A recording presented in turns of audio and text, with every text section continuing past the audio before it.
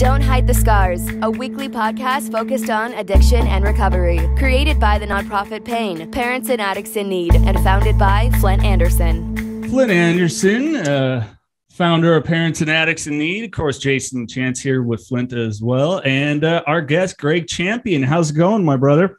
Hello. Hi, Jason. Hi, Flindt. Very nice to meet you. Flindt, you seem to be a happy, joyous, and free. For today, I am, Greg. For today, I am. One day at a time, my friend. One day That's at a time. That's right. It. I always like to when people get in that sobriety debate of, the longer time recovery, I go, who woke up first? Yeah, no. And I always say, I know a lot of guys with years who don't have any days. Right. Absolutely. Well, of course, you're doing amazing work with Startup Recovery, which, again, a wonderful facility and just the longevity of the work that you do with people that come through the door. But one of the commonalities, of course, you do a lot of working with parents, too, much like Flindt. Yep. What are some of the things that you do when people come to your facility and it's their child that you're sitting down and talking with them? So the tough part is really threefold for me. One, we got to set boundaries. We got to set boundaries, and it's really tough for a parent to let go. And so we have a couple options for them. One is we do have a family program, and we have a black belt Al-Anon who is also versed in the recovery playbook, and she goes off and she works with the parents simultaneously as we are working with the client, and really understanding addiction, understanding the way the brain works, understanding traumas and dramas and pains, the family dynamics. And really, we're trying to get them ready to speak the same language as the person who's actually with us at Startup Recovery. Yes. The other element we try to do is allow them for a new voice, like Greg. This young man or this young woman's meeting me for the first time. And so I may be able to say to this young man, listen, I know you've never done trauma therapy. I did trauma therapy. It changed my world. Okay. And what the young man sees is, hey, I don't have any history with you, good or bad. You seem to be an upstanding citizen. I trust you. I'm going to try it. And meanwhile, the dad's like, how did you get him to do that? I've been trying to get him to do it for 10 years. Right. And here's what the young woman and young men hear. Go to your room. I'm taking your car away. Yep. They hear all these old stories. And so that's why a fresh face like me can really connect. And then last but not least, I really believe that in the parenting side of things is when I get, and this is not, I get all sorts of clients here. I'll get a father here who's getting some time underneath him, and he begins to cry on my couch. And I say, why? He's like, my kids will never forgive me. My kids will never forgive me. And I say, listen, how many kids do you have? He's like, I got 4 kids. I go, here's what I need you to do. I need you to start dating your kids. Dating my kids. I'm like, what do you mean date your kids? I'm like, here's what kids and family dynamics. We're going to go to Hawaii together. We're going to go to Vail together. We're going to the beach party together. They travel in pods. And so the social system of the 4 kids, this is just an example. Sure. We travel around, and what each kid wants is they want dad to go hiking with the daughter, go snowboarding with the son, skateboarding with the youngest, come to my play, dad. And when I tell this person, begin to date your kids, oh my God, that is a huge breakthrough. Because, really is a huge breakthrough. I've had fathers write me cheerful text messages saying, this dating my kids is a juggernaut of success. Absolutely. And so those are really, when you talk about the work that I do, it doesn't come out of a book. It comes out of what has worked for me. It's come out what things when I raised my hand and said, I'm having frustrations around raising kids. And some guy takes me out to lunch or a coffee after a meeting and says, let me tell you what I did. And I really believe, guys, that there's a great TED talk where the opposite of addiction is connection. Absolutely. We know that. And the more we can stay humanly connected to our kids, to our husbands and our wives, our partners, is really what we're doing here. And when I show interest in going to soccer games for my one daughter, and softball games for my other daughter, and I'm the dad that's cheering and crazy, they look and go, wow, he's vested, And I did not have that as a kid. And so I'll wrap this little part of it. What I mean, guys, Flindt and Jason, is that for all of us parents, our number one goal is to break the cycle that disturbed our peace. Yeah. I was a latchkey kid. I was raised by a single mom. She was too busy to be around. And guess what? Childhood trauma showed up on my doorstep. Yep. And I can tell you today, and Jason, I have the two most amazing daughters because both my wife and I are present. Right. We engage them. We have adult conversations. And I'll just end with this. Every year they give out awards at my girls' school, and my girls are in 3rd grade and 6th grade, and they always win most joyful. And if you look up the word joy, it's an extension of happiness. Absolutely. And Jason, you notice about me, I have many mentors, but I have one business mentor, and he's got boats and houses, and he's got all the material things. And I say, what's the definition of success? He goes, 2 words: happy children. Yeah. And I get teared up every time I say it because that's what I have. Yeah. And it's all due to men like you in the rooms. It's due to my partners in business. And it's really to the families that come to Startup Recovery, and they trust us. Mm-hmm. And yes, I'm a for-profit business, guys, but there is nothing that gives me more warm, fuzzy feeling when the light goes on. Yep. And that person is willing to be willing. And I get an email or text from the family or loved one saying, boy, you've changed our lives. Yeah. There's nothing better, is there, Greg? Flindt, nothing better. No, nothing. I absolutely love what you had to say. A lot of people, look, I still believe that we are doing things in treatment that are archaic.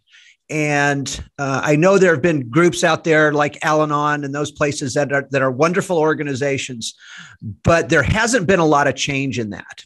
And so about 13 years ago, I started the parent meetings, Jason, that you know of. And I wanted it to be different.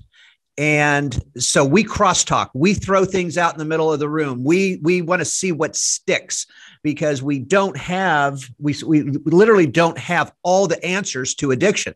Nobody does. It's still a mystery. And so it's so vitally important that we reach these parents. And Greg, you said it, to understand addiction, understand the brain, understand the underlying effects of that addiction, why it started, whether it was trauma, and by the way, trauma doesn't always have to be something evil. Nope. It like with myself, it was 17 surgeries in the first 20 years of my life. That's a trauma effect there. That wasn't evil. Nobody was trying to be mean to me, but getting parents to understand addiction has always been our biggest challenge here. I can imagine. I was actually going to ask you both if there was ever situations where you run into resistance when you try to bring up trauma, and especially with the parents wanting to acknowledge it. Because I know, Greg, you and I, similar boat, sexual abuse in our youth. Yep. And what that does in the parents' willingness to acknowledge it. I mean, I'm pretty fortunate. My parents got on board and went, oh, yeah, okay, we definitely see that. Mm-hmm. But is that something both of you run into? Well, Greg, Flindt, go ahead. Well, Flindt, one thing I want to say is that you had my attention as soon as you said I had 17 surgeries, right? Like that's the beginning of your TED Talk, right? Because, right? Because there's going to be a young man out there. Hey, my mom moved us 17 times. Right. I went to detention 23 times. Like, you're right. There doesn't always have to be drama, but it can be something that is put on our doorstep that we didn't ask for, but became a big chapter in our life. So I want to acknowledge you with that. And to Jason, to answer you, I think that, what happens with some parents is their ego gets in the way. Yeah. And if I have a messed up kid, or my kid isn't this, suddenly it's a reflection of me. And I got an old saying, you can't save your ass and your face at the same time. So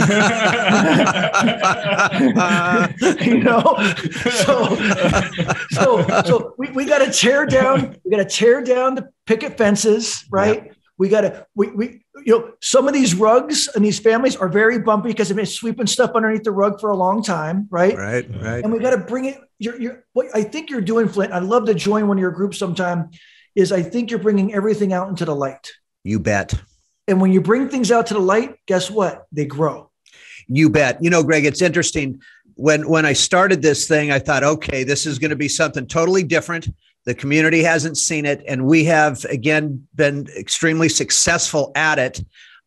We will have anywhere from 20 to 50 people on any given Wednesday night that shows up, and people that keep coming, even though their kids are doing well. Some of their kids aren't, but this is designed to get the parents through this, to get them educated on addiction and all the things that they're going to face. And of course, uncover them as well. Sure. We have to pull the covers off of them. And yes, we've had people that have not come back because they didn't want to face that.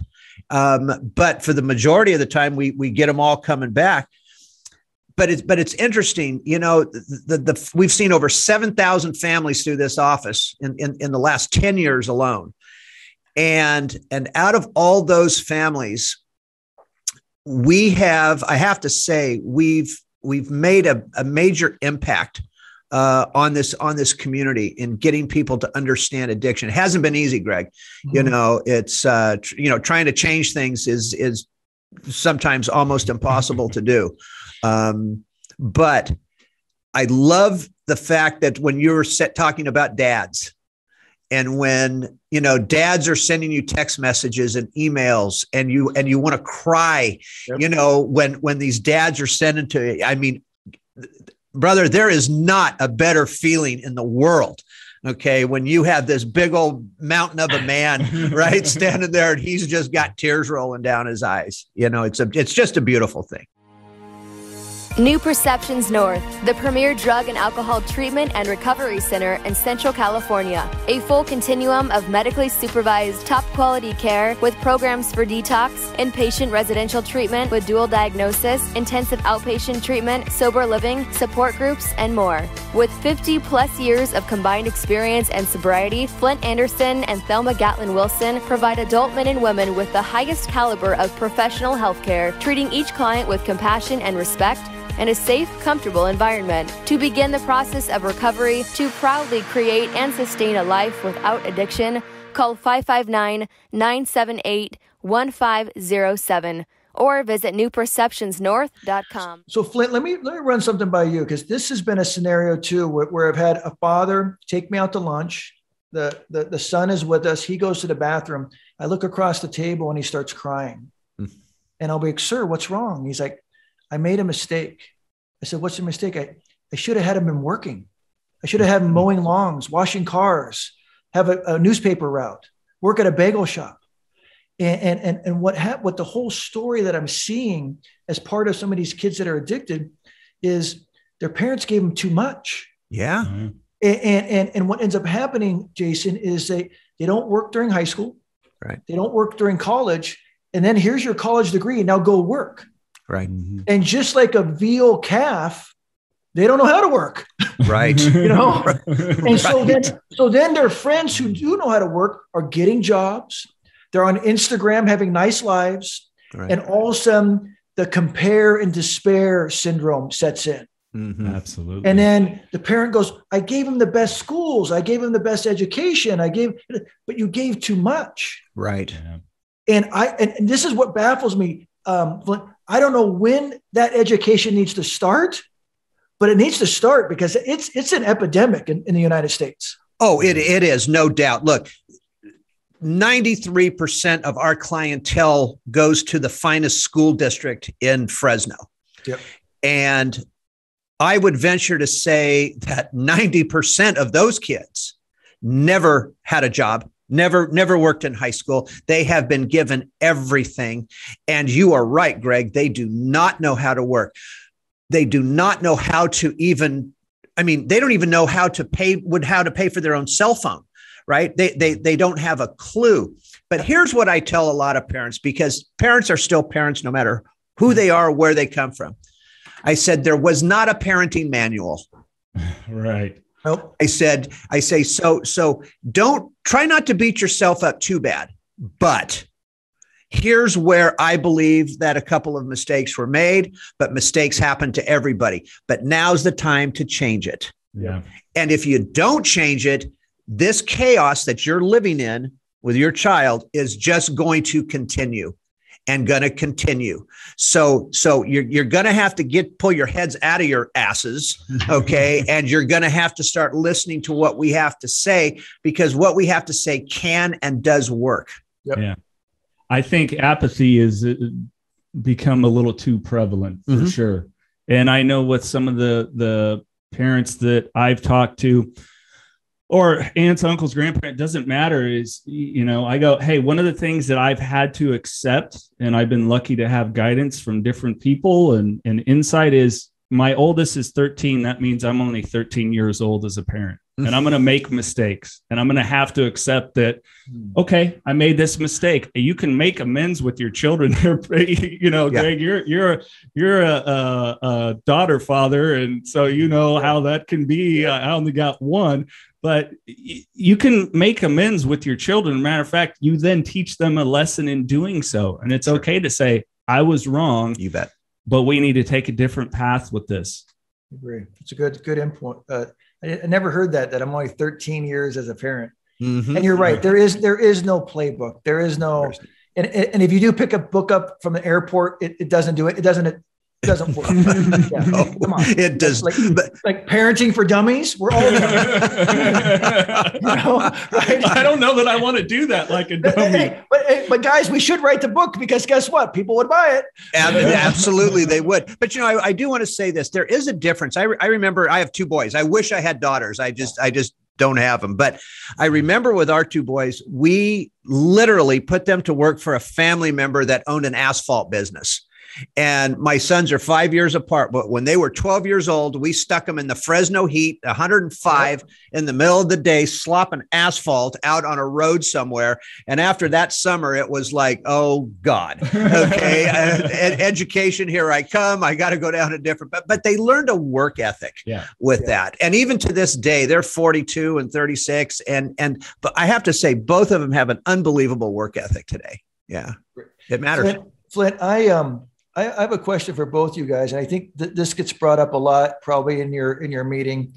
One of the frustrations I have when dealing with parents is sometimes the tough love, which means I'm telling a parent to cut the kid off. Yeah.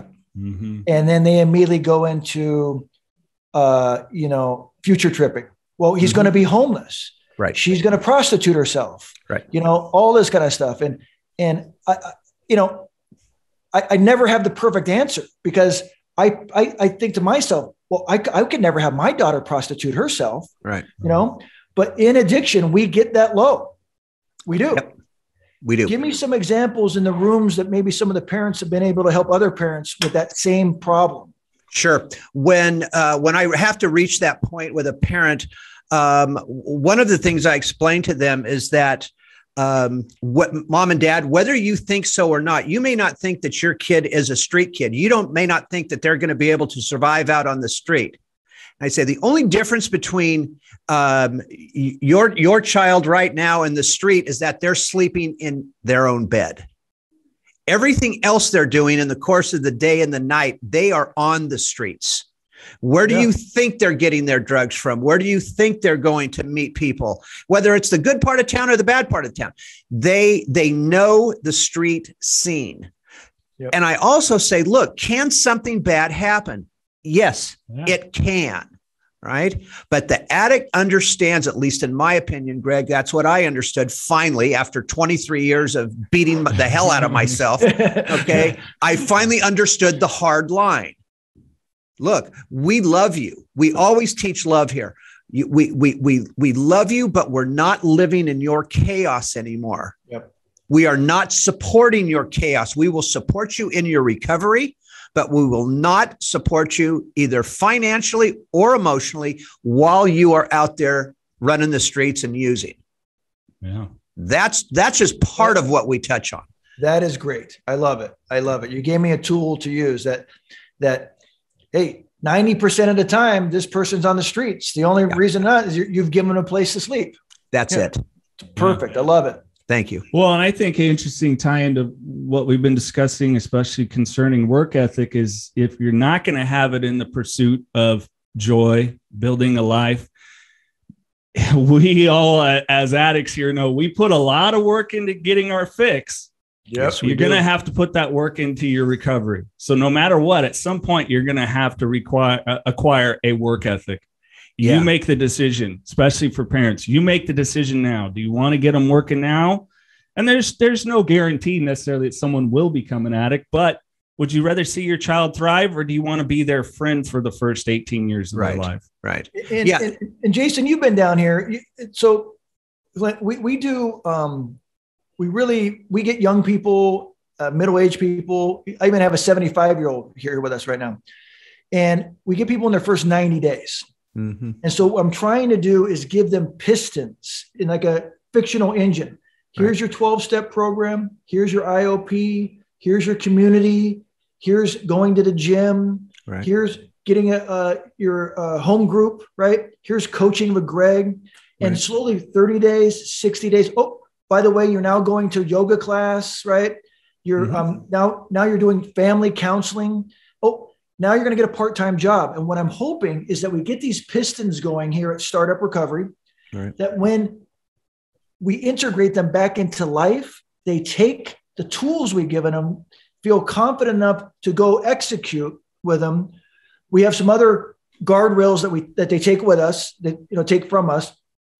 But really, it is giving them these pistons 2 or 3 at a week or a month at a time to then have like a playbook that they can take out into the world. And that's how we find success. Yes. And one of the other things we do really well, and this is a cool program, is we have sober mentors. Mm-hmm. And we attach a sober mentor to each person in our care. And what the sober mentor does is someone to long-term sobriety, long-term success in the industry this person wants to be in. Right. So now I have this young man who wants to be in real estate and be sober. Well, I'm going to introduce you to Robert. Sure. Robert's got 25 years in real estate and 20 years sober. Right. And that way the young man can see the flight path. Right. And Flindt, you and I are roughly around the same age. I would never have made it without mentors. Oh, absolutely, Gregg. Yeah. Absolutely. Look, I have a rule now. Not everybody abides by my rules, but because I actually own a treatment center as well, right here locally. So, but I'm a firm believer when you're getting that mentor or that sponsor or the accountability partner, whatever you want to call them today. Yep. I really believe that sponsor has to have at least 7 years of sobriety and at least 10 years older than the sponsee. Yep. If you get somebody that's got a year sobriety or 2 and you're both the same age, hell, you're going to be dancing on tables at the local bar within about 3 weeks, But I love the fact what you said about that whole 90 days and that sort of that program. Because see, here's the other thing parents don't realize, Gregg. They don't get that opioids in particular, they wipe out our dopamine receptors. They wipe out our serotonin levels. Yep. They cut our maturity level in half. Although that's not a medically proven thing, we all know that it is, and that it happens. And so that can take 1 to 4 years to come back. Yeah. The good Lord gave us amazing bodies, and there are certain things that will come back, and they will. Now, there's people out there that will say that my maturity level has still not returned. That's a whole nother story. I'm getting there. Why you got to call me out? But yeah, it is. So again, the longer we have them in and not necessarily in residence, okay, but in that outpatient, in that yoga class, in this class, in that one, the greater the chance they have for success down the road. Yeah. It's just a fact. And that is one of my biggest complaints about the treatment industry as a whole, that we just, and insurance companies, and this is a whole nother podcast. That's a whole other episode. That's a whole other episode right there. Because they're just not getting the time that's needed in order for the brains to heal the proper way. Yeah. No, and so I have a client now that I'm dealing with who has been on Adderall for over 2 decades. Oh, geez. Wow. And I'm telling this young person, I'm like, listen, you've been here 4 months. It's not out of your system. Right. And I said, please give it a year of sobriety. Give us a year of sobriety. And I got the parents to come on board and go, we will support you any way you need, as long as you go after that year of sobriety. Right. And guess what? I know as well as you do that when this person looks back at that year and realizes that they were sober on Hanukkah, Christmas, their birthday, Memorial Day, right? They're going to go, well, if I did it that past year, I can still look ahead and do it another year. It's really a good barometer. And something, maybe Jason wasn't around when we did this, but another thing we added on to Startup's 90-day program is we went and got an apartment building. No, you did tell me about that. And we now have sober apartments. Great idea. And what we try to do, Flindt, is they're here with us for 90 days, and then they go down to the apartments for a year. Yeah. And it's a sober Melrose Place, Right. It's still got all the human elements going on, but guess what? We have breathalyzing, we have drug testing. Right. There's a male case manager and a female case manager on site. Right. They do barbecues, they go to meetings, they come up to the house for meetings. And we've really created this nice water flow of from the houses down to the apartments. And they're in our care. They're under our umbrella for over 12 to 15 months. That is just beautiful. And it's beautiful because, again, time. Get this crap out of your body. It's going to take time. Yeah. And again, parents they can't grasp that concept. They think whether it's 30 days or 60 days and, oh God, my kid's going to be fine again. I can't tell you how many parents, they all get on board immediately, right? Yep. Because their kid just overdosed and lived or they're just full neck deep in their addiction. And they all get on board and they're gung ho for that first 30 to 60 days. And then as soon as they see that kid doing better, then they back up. So I'm a constant pain in the ass to these parents to tell them, if both mom and dad, divorced, separated, married, whatever, if you're not on the same page with this thing, this is going to blow up on you faster than you think. Yeah. Because we as addicts, we will go after, we're the animal planet, right? Oh. We're the lion going after the lamb, and we're going to go after the weakest one at any given point. So mom and dad, your butts better be on the same page with this thing. And if it is, this has a chance to work. Yep. Yeah. Well, and you gentlemen know better than I, but we're adjusting neural pathways here. And it is possible, and it does happen, but people oftentimes, not just the chemical changes, but the way that we think, and especially think about ourselves, it's such a huge part of the process, especially those with whatever the trauma may have been. As I've talked, Gregg, you both, sexual abuse, taking a look at that I do not have to play that role for anyone anymore, part of setting boundaries, positive self-talk. There's so much that goes into this that we are changing in our thinker upstairs.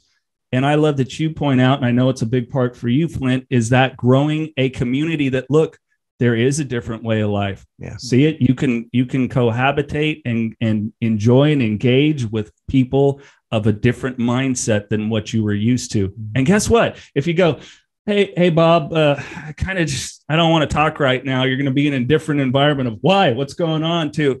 Oh, well, I'm sorry to hear that, Jeff. Hey, if you're ever ready, go ahead. I'm here for you, and it's a lot of that adjustment that the addict needs to be able to go through. That's more than 28 days. That's more than 30 days. Yep. Like you said, that's a year, 15 months, a lifetime. A lifetime. It really is a lifetime. Yep. And obsession to drink and use left somewhere between year 3 and 5. Yeah. But my obsession to obsess has never left. Correct. That's a great way to put it. And the way it has shown up, guys, is shown up in food, gambling, people, resentment.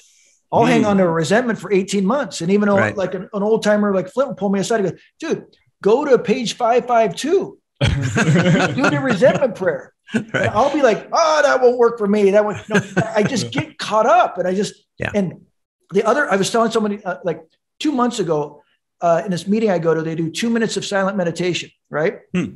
So everybody goes, okay, when the bell goes off, in my meditation, I am having revenge plans on how I'm going to hurt this neighbor of mine. So for 2 minutes, that's when I know I'm spiritually out of balance, when I'm using meditation to plan revenge. Right. Hey, Gregg, I'm going to give you another one. Try, Tony Hoffman. Tony and I talk about this a lot, how we as addicts and alcoholics, we don't know how to sit with ourselves. And that's a big deal. And so I've got a little deal for you to try. Okay. I will. Just on your own time, somewhere down the line. All right. Go during the day. I want you to do this during the day. I want you to take an hour and I want you to walk into your room, your office. I don't care where it is. I want you to power off your phone, not just put it on silent, but power it off. I want you to shut the blinds. I don't want anybody else home. I want the dogs outside, and I want you in your chair, awake, almost in the dark, and sit there for an hour. If you can do it longer, do it longer. Just sit with yourself. You don't even have to meditate. Just sit with yourself. That look, we're never going to master it.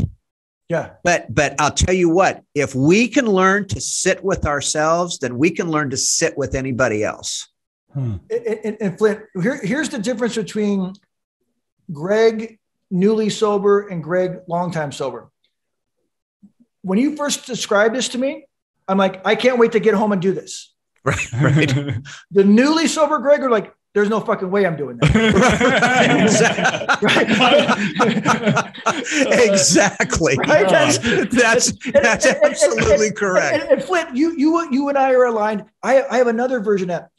Turn your radio off in your car. Oh, absolutely. Drive around. I'm stuck in traffic all the time. When you have your radio off, you have thoughts going on. Right. Sometimes those thoughts turn into conversations with nobody in the car. If you know, right. No, other people are looking at you, going, "Whoa, look at this cat over here." Totally. Whoa. But I have found I get some great thoughts. In terms of the radio off and just the hum of the engine and just going. Right. So Absolutely. A mini version of what you have, but like I said, the version of me. The reason people always ask, "Hey, how do you have 27 years of sobriety and recovery?" I've remained willing to be willing. Yeah. And when you give me a tool like that, I really can't wait to get home, kick the family out, put the dogs outside, go to my favorite lazy boy and sit there and go, okay, Flindt told me to do this. I'm going to try it. Right. Yeah. Right. It's that ability again to be pliable, that you got to be willing to know you don't know everything, and that's okay. Right. Because Gregg, in what we do, I've told this story a 1,000 times, and I'm going to tell it 1,001 now. Back in, I want to say, I started this in 2009. So this was about 2011. I was going, and I still am, but I was going 1,000,000 miles an hour. I was getting phone calls from everybody under the sun. It was just me in this office by myself. And I remember it was 9:00 a.m. when I got to the office. I walk in, turn on the lights, go to my office. I sit in there. At 9:15, I get up, I walk out. I do not turn off the lights. I do not turn off the computers. I don't even lock the front door. I get in my car. I drive home. I go to my little man cave there where I did power off my phone, shut the blinds, and I fell asleep till 6 p.m.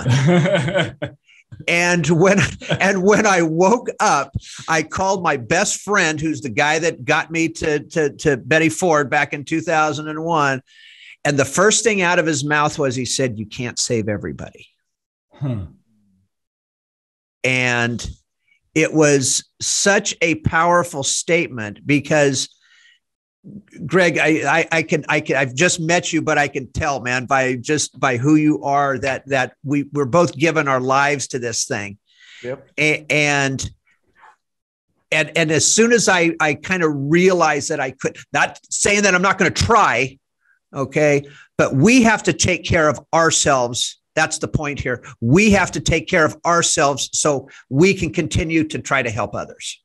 Yeah, I had a mentor down here. My first year being in the business, in the industry, I wanted to bat 1,000. I'm that type of competitor. Yep. And I was losing myself. And this mentor pulled me aside and says, working in recovery is not your recovery. Right. Mm-hmm. And so I make it a point that I go to meetings where my clients don't go, my staff doesn't go. Yeah. I make sure that I have self-care on the calendar and it doesn't come off for anything. Right. And I'm so glad that I raised my hand and I said, hey, you've been in the business 9 years. This is my first year. He's like, just remember, working in recovery is not your recovery. Love that. And to your point, Flindt, your friend did you justice. And I've had those naps where you fall asleep for an ungodly amount of time. And it's finally your body saying, hey, buddy, if you don't do this, you might be sleeping forever. Exactly. Yeah. Gregg, you have so many great tools and some that I've utilized through our friendship.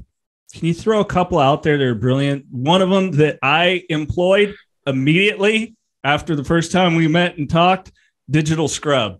Yeah. Done. So, Flindt, what I do with my clients about the 6th or 7th week, I said, get your phone out. And we go through the phone and here's who we're looking for. We're looking for Tiffany, Portland, Stephanie, Manhattan Beach. We're looking for guy with blue eyes on the plane today. Right. We're looking for Joe on the corner. Yeah. And we begin to get all those people out of the phone. I love that. Because see, we tell people to do that, but this is the first time I've heard of anybody in treatment sitting down with somebody and actually doing it. And we have a kick about it because we start to laugh. You're like, and then the stories come out. Oh yeah. Tiffany, Portland. Oh my God. I go, you got to get rid of it. Like this. Yeah, right. And the way this came about, and this is and Jason knows this, the big part of my success working with people is none of my stuff comes from books, except for the big book of Alcoholics Anonymous. Right. But all my lessons come from this. I literally got a text from, I literally was told to go, hey, can you go pick up a newcomer named Mark? I said, yeah, give me his number. He sends me his number. I put it in my phone. A few days later, I'm on my way to call him. And all of a sudden, right underneath Mark is Marnie. Now, Marnie is a woman who broke up with me 15, 16 years ago, broke my heart, crushed me. She left me for an accountant. Okay. And I hate all accountants. I was going to say the only thing works is a dentist, Yeah, right. Yeah. So she left me for an accountant. And so all of a sudden I get that anxiety, right? And I'm like, I'm married with kids. Why is this person affecting me? And all of a sudden I go, I got to get rid of her. Yeah. And all of a sudden, who else is in here? I got to get rid of him. Yeah. Former business partner who screwed me over. Got to get, and I had a Tiffany Vegas in there. She needed to go, And all of a sudden, here's the two things. All of a sudden, I got everybody in my phone are good people, right? And then think about this. When we're carrying our phone around, right, we are carrying the karmic energy of those people. Yes. So everywhere we go. And so this is why we're so important with the digital scrub. Right. Now, when I did Jason's scrub, it took 2.5 hours while he was and he had to go out to his car and get a second phone. That's close to true. A little fib. And real quick, I do have a little around relapse. As you know, we deal with relapse. All three of us have in our own story or someone else's story. And I really consider relapse being the salt shaker. And the salt shaker tips over on the table, right? And it spills out some salt. The faster you pick it up, the more salt stays in. And so when someone relapses, I said, look, let's get back on the horse after 1 day, 2 days. I don't want to see you on a run for 2 or 3 months. Okay. Right. And when that salt shaker gets tipped back up, the majority of what you learned, either through your therapy, your groups, or your sponsor, or your committed meetings, right, is still in the salt shaker. Right. And you don't know how many people have come up to me and go, that salt shaker changed the way I look at relapse. Thank you for that. That's great. God, I love that. Yeah, I think too many people, and as you both know, actually since between the last time we hung out in person stuff, I did have that, but it was a day. It was a momentary thing. It was, because I wasn't, and it's so important for people to understand, they go so back quickly. I mean, tell me what you gentlemen think, into the shame part of it. How could I do this? How could I? It's like, you're an addict. That's what we do. Right. And if we're not protecting our guards or growing, but you got to see it as another growth point. Right. Why did this happen? Examine that. I know for me, it was boundaries. It was not doing a good enough job with the digital scrub, to be honest. Yeah. That's literally it. But the other thing though, along with that, I think that there are too many people out there today that will actually use relapse as a part of recovery as an excuse. 100%. 100%. Yep. I mean, I think what you just said, Greg, was beautiful. You can't use that as an excuse. My wife says it beautifully. After all I've been through, I'm still married to the same woman. We'll be 43 years in July. I mean, everybody calls her Saint Kathy. But she always tells me this. She said, if you first of all, if I ever do, I'm the one that's out, not her. She goes, I'm not moving out. No, you're moving out. But she said, you've been given every tool under the sun. She always says, I'm proud of you, but you've been given every tool under the sun. If you relapse today, she said, that's your choice.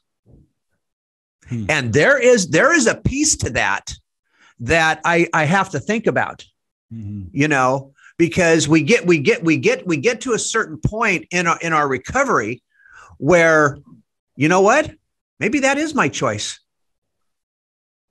Because now I've been without drugs or alcohol for 21 years.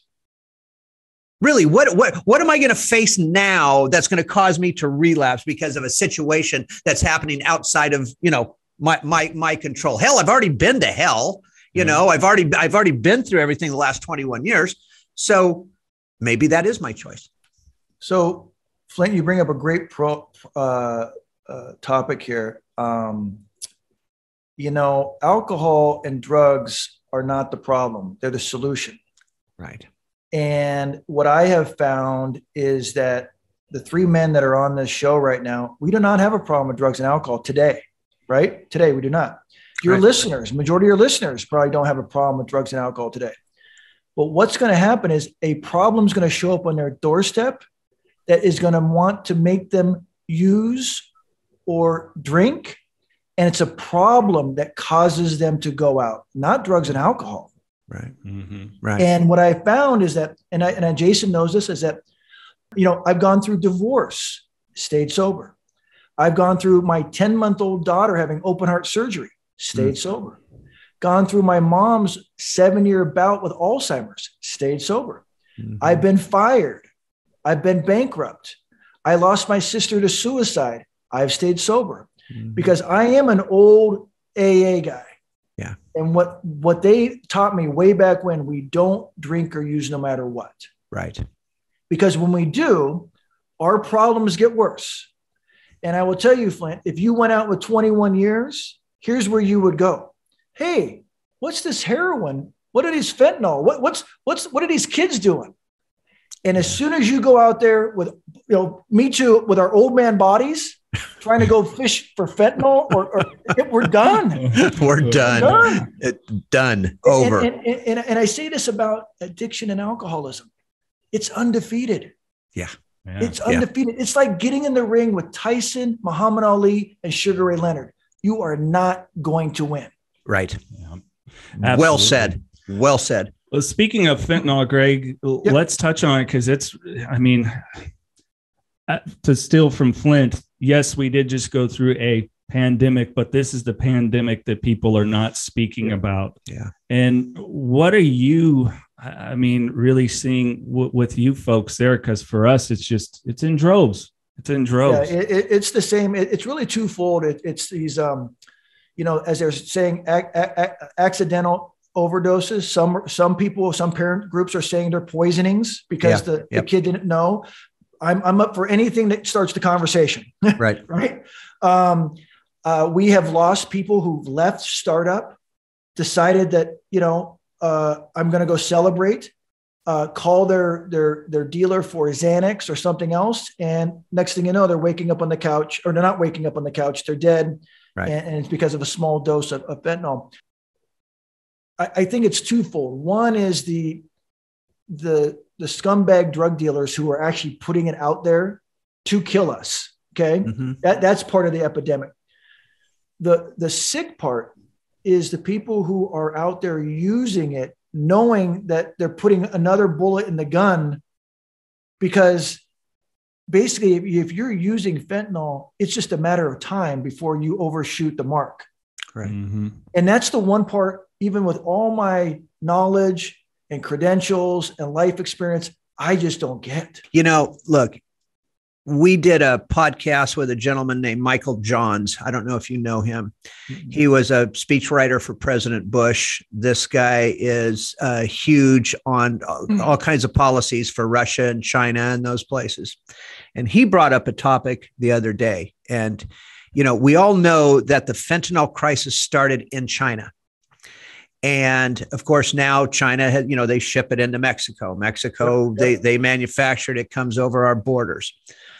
We got so deep into that conversation that he believes, and all his connections in Washington, D.C., they all believe that this has actually been designed by China. This is a war against us in the United States. This is, I can't remember the exact term that he used, but this has been designed and planned for many, many years, because they know of the opioid crisis that we're facing, number one, and this is just another way to get to us. And it's working.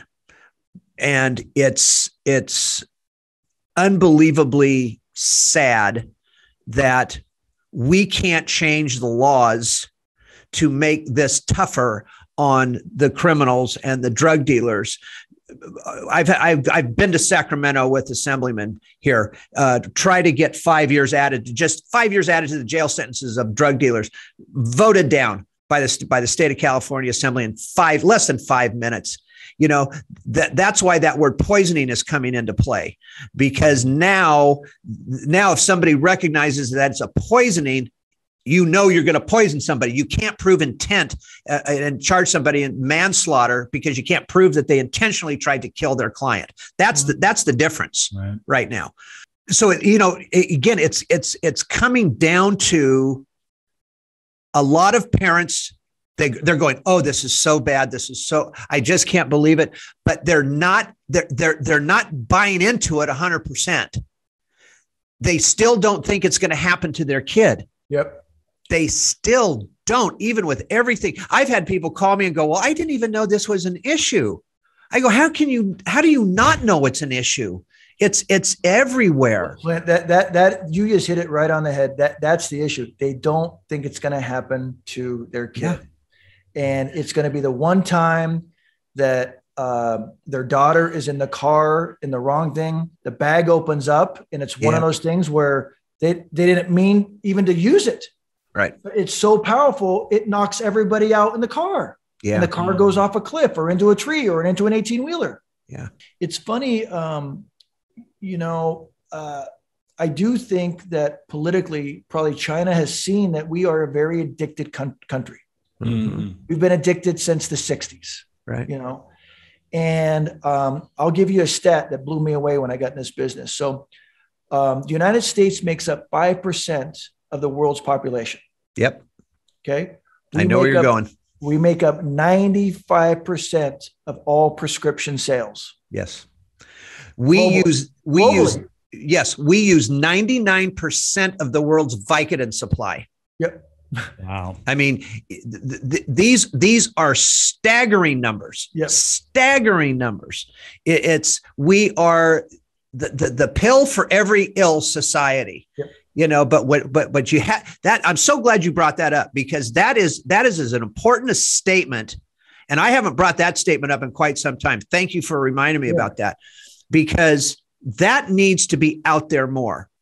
You know, when we're using, you know, that 95 to 99% of the world's Vicodin supply and the 90, I think it's 93% of the world's opioid supply. What does that tell us? Yeah. I mean, we've checked out as a country. We have checked out. Yeah. And I know both you guys know this, because remember the young man I told you about that had been on Adderall for 20 years? Yeah. Mm-hmm. Oh, he was put on it when he was 12 years old. Of course. Right. Of course. And so it's part of his DNA now. You know what? I did something one time, Greg. I had to go speak at this school at a high school, and it was in front of their what they call a SART group. So you had parents and you had teachers in there, right? And I can be kind of a smart ass from time to time. And I walked in and I looked at everybody in the room, and my first statement was, okay, I'd like to know how many people here have your medical degree? And they're looking at me like, what kind of question is that? And I said, I'm going to repeat it. I said, how many of you have your medical degree? And they go, well, none of us. I said, why are you prescribing Adderall to 5-year-olds? Yep. I said, why are you going to their parents and saying this kid is so hyperactive that we believe that he needs to be on or on Ritalin rather at 5? I said, what gives you? I know I was never asked to come back and speak back there again, but I didn't care, because I told them, I said, 5-year-olds are supposed to be a pain in the ass. Okay. I said, that is their job. I said, not everybody has ADD. Yep. That's where it's starting, Greg. You know it. I know it. Jason, you know it. And Flindt, we know that sometimes parents, not all parents, but there's a group of parents who are just lazy. Yeah. And they don't want to raise their kid. They don't want to take the kid to Little League or put them in jiu-jitsu. Right. There's plenty of parents that say, oh, I'm going to hire a nanny to raise my kids. Yeah. And I can't tell you how many of my clients have been raised by nannies. Yep. or gone away to boarding schools. Yeah. If you are going to be a parent, be one. Be one. Right. What are we doing here? What are we doing here, people? It's easy. It's easy to make babies. It's hard to raise them. Totally. Right. Well, I like the point that you brought up too, especially about with America and the quick fix pill. And it's one of the things that hangs with me that my sponsor said is the stop looking for the outside solution to an inside problem. And we are so wonderfully marketed to that. If you look this way, if you have this car, if you have there you go, life is set. And I'll tell you, I went after all that shit and I was more miserable than I could ever be, but now figure out and talk with that brain up there. And I'm starting to figure out solutions and working through problems. Yeah. Sober. And that's it. At the end of the day, that's what we're wanting to achieve. That's right. Greg, you got any last wisdom you want to drop on us here to wrap up this episode of Don't Hide the Scars? Yeah, I'll tell you a little story. A few months back, my daughter was going to go on a camping trip, and she says, "Papa, can we go down to the store and get some stuff for s'mores?" So she's in the front seat. We drive down the hill. We go to Vaughn's. We collect the marshmallows and the chocolate, right, and the graham crackers. And we get back in the car, and then she looks over, and this is God honest truth. She looks over and she goes, "Papa, have you ever gone to jail?" Whoa. Right? 9 years old. Wow.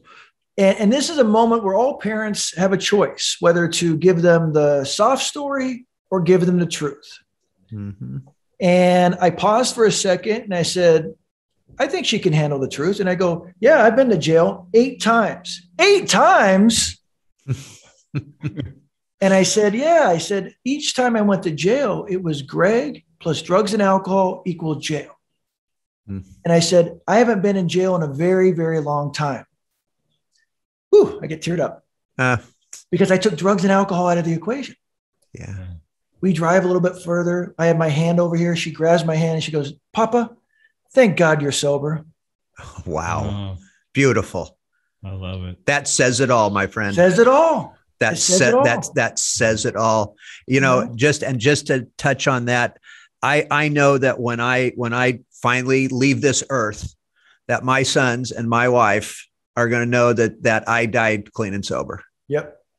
That's it. That's what's important. Hey, you both want to make me cry, don't you? You're talking about leaving and your beautiful family. And, Greg, if people want to know more here's my last point. Yeah, it's okay to cry, men. It is. Yes. It's okay to fucking cry. Real men do cry. Bingo. Yeah. Bingo. You come back again, we'll have to talk about that, because that's something that I've been doing a lot of individual work in, and encouraging men to, like, you know why we do a lot of stupid shit? Because we're either told or we are unwilling to get in touch with how we feel and work on that, and how it alters our thinking, especially of ourselves. Yeah. Yep. So anyways, I love you both. Greg, for more on startup recovery and the playbook, can you tell people how to find you? Everybody, we're on social media at Startup Recovery. If you want to see our houses and our apartments, it's startuprecovery.com or startupapartments.com. And if you want information on the recovery playbook, just put the recovery playbook in Google, and we have many different assets on that. And that's basically the coaching curriculum. Flindt is I'm sober, now what? And it really addresses, hey, you got 90 days of sobriety. What life lessons do you need to be taught or retaught in order to move your sobriety forward? So I love it. Yeah. So and Flindt, let's figure out a way how I can get up there to be part of your parent group, or have you start one down here, because they sound like they're magical. You know what? I would love to do that. You know what? When we get off of this thing, I'll get your email from Jason, and we'll start staying in touch, and we'll get something going on that, my friend. I appreciate that. You got it. Thank you so much. And Jason, keep being a program of attraction. Yes, sir. Lesson learned from a champion. Take care, Greg. If you or a loved one is struggling with addiction, please call Parents and Addicts in Need at 559-579-1551 or check us out online at painnonprofit.org. Follow us on social media at Pain Nonprofit. Please subscribe to the podcast and share with others wherever you get podcasts and on YouTube. To donate, please click the link in the description and help us save more lives gripped by addiction.